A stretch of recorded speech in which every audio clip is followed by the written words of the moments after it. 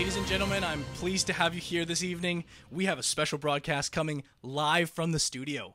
We're here to recap our 2020 Stock Market Portfolio Challenge. If you are joining us for the first time, I'm pleased to have you guys here. Just as a quick recap, this has been our year-long challenge where contestants have selected 5 companies at their choosing, starting from an initial portfolio balance of $100,000, split evenly across all 5 stocks. And the winner with the best performing portfolio is going to be walking away with a prize of $1,000 cold hard cash. Now, I'm extremely excited to announce that as 1 month left, as we have 1 month left in a crazy year of 2020, I say we get a little deep into this recap. We dive a little bit deeper than usual. And with that said, why don't we send it over to our analyst desk where they will give you the full breakdowns, the full details of where we stand in our contest today. Thanks, Brandon.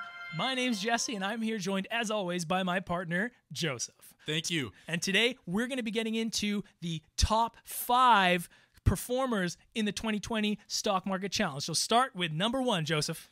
Starting us off tonight is Joshua Clayton with a huge portfolio of over $812,000. Now, taking the charge in this man's portfolio is NVAX, a vaccine company. Not surprising there, considering the current state of the world and the pandemic. Now, in second place in his portfolio, we have Apple. No surprise there. Big iPhone release this year. Huge gains, over 58%. Now, Tesla's always a big gainer for everybody. Over 528% gains through Tesla in this man's portfolio.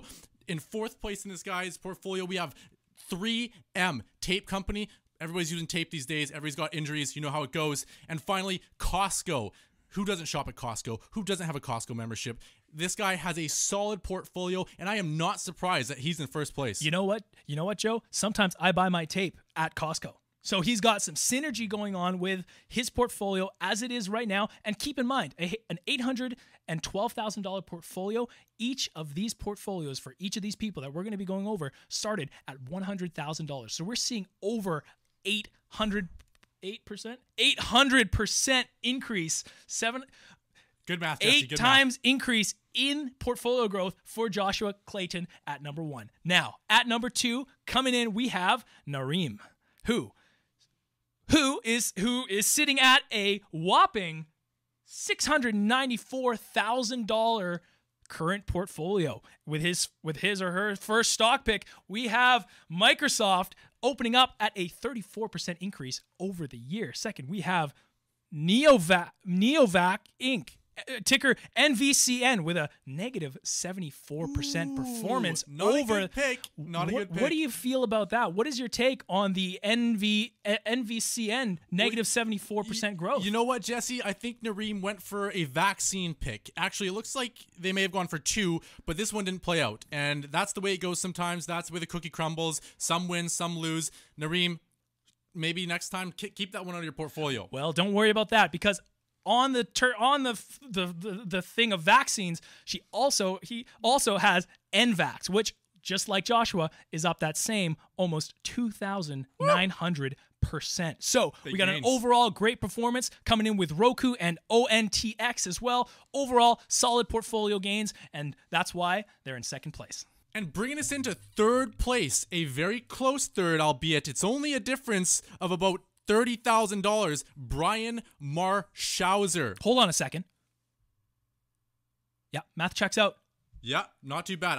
Quick math. Now, Brian, portfolio of $651,000, 891 cents as well. Now, Brian has a very solid portfolio. There's actually nothing in the red for him. Kicking us off with Apple at 58% gains. Huge gains, no surprises there. His next pick, though, VXRT, that's the ticker, VaxArt Incorporated, an American biotech company. 2,000% gains in this guy's portfolio from this vaccine company. This is a good vaccine pick. It's looking like some hit, some don't, and the ones that hit are huge. So good pick, Brian. That was a solid pick. And in his third pick, ticker DIS. I'm unfamiliar with it. 1.62% gains. Not that important. Let's just brush over that. So beyond that, we have EPH, that's the ticker, Enphase Energy Incorporated. This is just an energy company based in California. 360% gains this year. That's huge. You know, that's huge. And that's really adding to that 2,200% portfolio gain from the vaccine pick. No surprise, this guy's in third place. And finally, he has AMD at a 91% gain. Most people would just drool at that alone, let alone putting that with his other picks. Brian, great picks. I wouldn't be surprised if you slid into second place there in this last month. And I bet he's hoping to slide a little further, maybe into first, but we still have a month to go. But these are our first, second, and third place in the current 2020 Stock Market Challenge standings. But, of course, before we get on to our... And I'm just getting this now. We do actually have a very special interview queued up. But before we get into that, we're going to mention everybody's favorite, Tesla Ken. Ken. Who's sitting at a solid fourth place at $628,515, holding stock number 1, Tesla, which is up a big 528%. Stock number 2, Tesla, which is at a big 528%. Stock number 3, Tesla, which is at a big 528%. Stock number 4, you could probably imagine, Tesla. Stock number 5, But Tesla. wait, Jesse, sorry. Did he go all in on Tesla? I mean, my glasses could be fogging, but I think he did. And how's that paying off for him? Bold selection, but Ken, you're killing it out here. So is Tesla. I'm sure you're a big fan of Elon Musk. He'd be happy to hear that you're doing so well in the Stock Market Challenge. Yes, sir. And with that being said, I'm just getting notice now that we actually have Brandon himself available for an interview. So we're going to send it down to our on-floor correspondent, Smith Sanders, to give Brandon an interview and see what his thoughts are on his current performance in the Stock Market Portfolio Challenge. Off to you, Smith. Thanks, Joe. Thanks, Jesse. Great analytics and math as always. You guys are the best in the game when it comes to this, and I'm so happy to be able to work with you guys. But here we are now with Brandon. Now, Brandon, you're currently sitting in 224th place. Not doing too well. So, you know, as a veteran on the scene, someone who's been doing this for a long time, I just want to know, how does it feel to be in what appears to be an unrecoverable position this late in the game?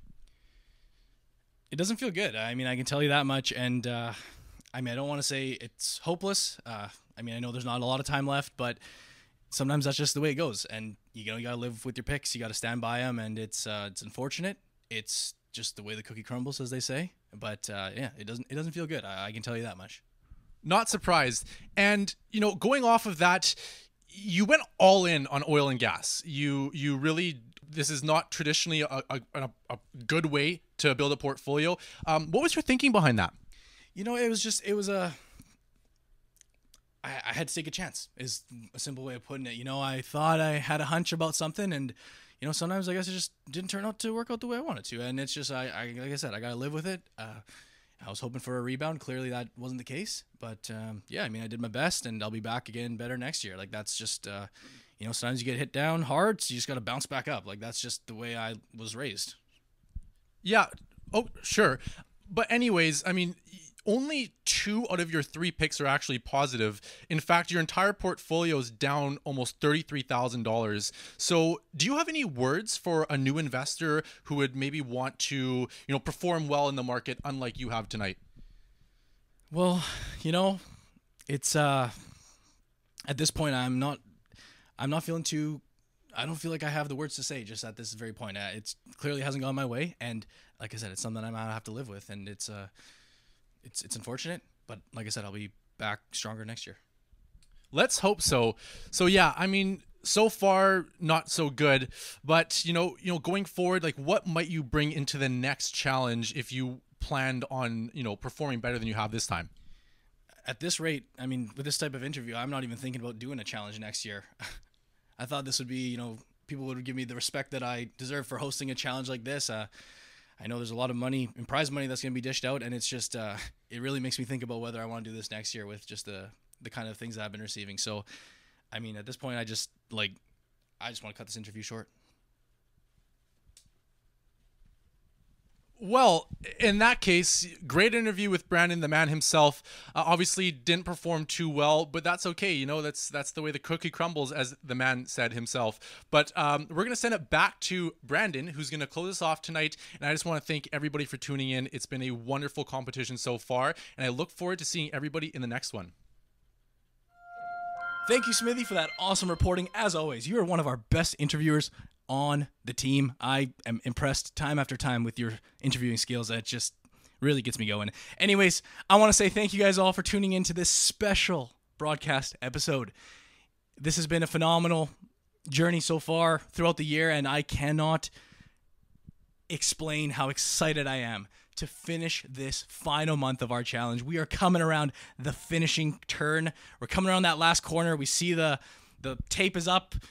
The finish line tape is up and in sight, and I see 3 people at the top of the leaderboard that have that in their deadlock sights, and they are sprinting at full speed, no regard for who's behind them. So, ladies and gentlemen, if you enjoyed this wonderful special broadcast, I would say, hey, we appreciate you for tuning in. Here at the broadcast studio, I'll be checking us out for today, and we'll check back at the end of the month, I should say, the end of the year, with our final results. Until then, I thank you guys so much. As always, drop a like, subscribe to the channel if you want to see more, and if you are curious, we may have a stock market challenge in the next year, depending on how Brandon feels about it. We're going to have to discuss that with him, because we're going to have to see how it goes. But anyways, ladies and gentlemen, thank you for tuning in, and we'll see you in the next broadcast.